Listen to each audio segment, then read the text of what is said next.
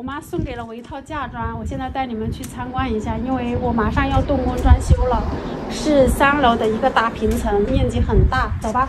我们现在所在的位置是2楼，然后我要装修的是在3楼。现在我们上楼梯，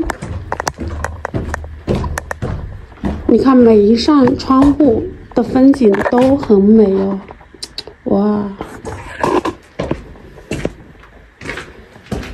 这是你们见过最原始的毛坯房了吧？好，这个是3楼，到了。啊，这个是入户门，我们进来。这边就是客厅，客厅外面有一个阳台。这棵树太应景了，这棵树太美了。然后继续。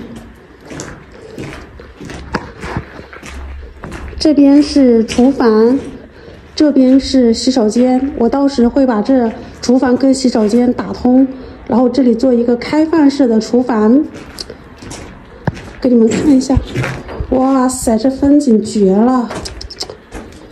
然后那边就是市区，就是那个高层，就是市区。我这个位置离市区很近的，开车就10多分钟吧。好，我们继续看。每一间房的窗户都是大窗户，每一扇窗户外面都是一幅油画，所以采光特别好，好吧。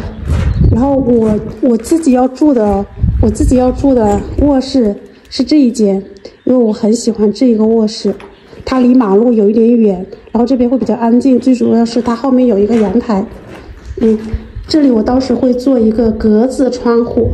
就是那种轻法式的那种调性，我可以在这个阳台上看日落，看夕阳，哇哦，想想都觉得很美。然后这边也有一个房间，这个房间可以用来做工作室、做书房都可以。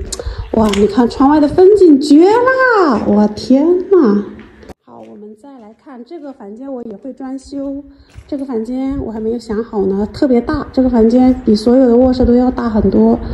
然后它外面也做了一个很大的阳台。哇，就是窗外的风景真的不用讲了。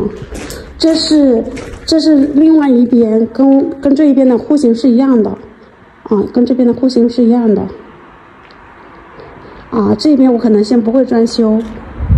我只会装修这一边，只会装修这一套。你们有什么建议吗？